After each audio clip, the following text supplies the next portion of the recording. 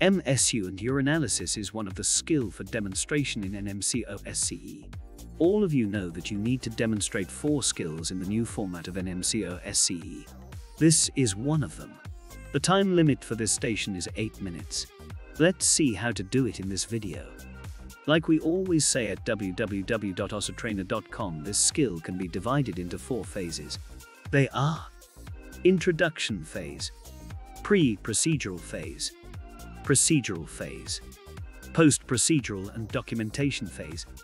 Let's see each of the phases one by one. In Introduction Phase, you will need to identify the patient, introduce yourself, discuss the procedure with the person, and gains consent for the procedure. Explains to the person how to perform MSU. Women to part labia and clean meters with soap and water from front to back. Men to retract foreskin and clean around meters. Urinate a small amount and then stop flow of urine. Hold the specimen pot a few centimeters away from urethra and urinate until cup is approximately half full. In pre-procedural phase, you will clean your hands with alcohol hand rub, or washes with soap and water, and dries with paper towels, following WHO guidelines. Checks that all the equipment required for the procedure is available, and where applicable, is sterile.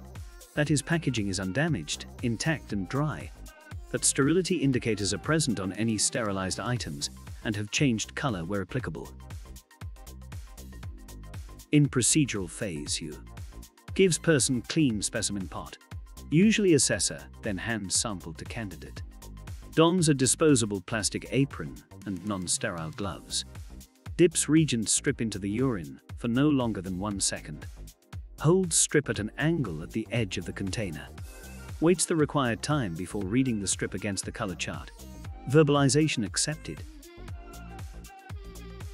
In post-procedural phase and documentation, you disposes of equipment appropriately. Verbalization accepted. Cleans hands with alcohol hand rub, or washes with soap and water, and dries with paper towels, following WHO guidelines. Verbalization accepted.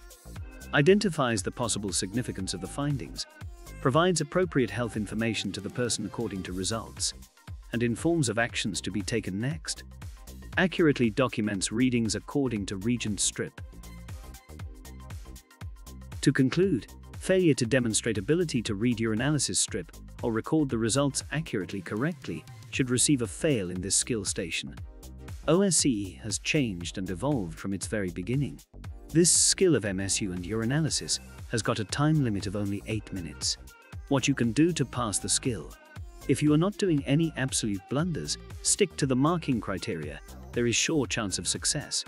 Even if you forget something, make sure you verbalize your mistake and explain what you would do in the ideal situation. Please like, share, subscribe and comment on this video if liked it. Thanks for watching.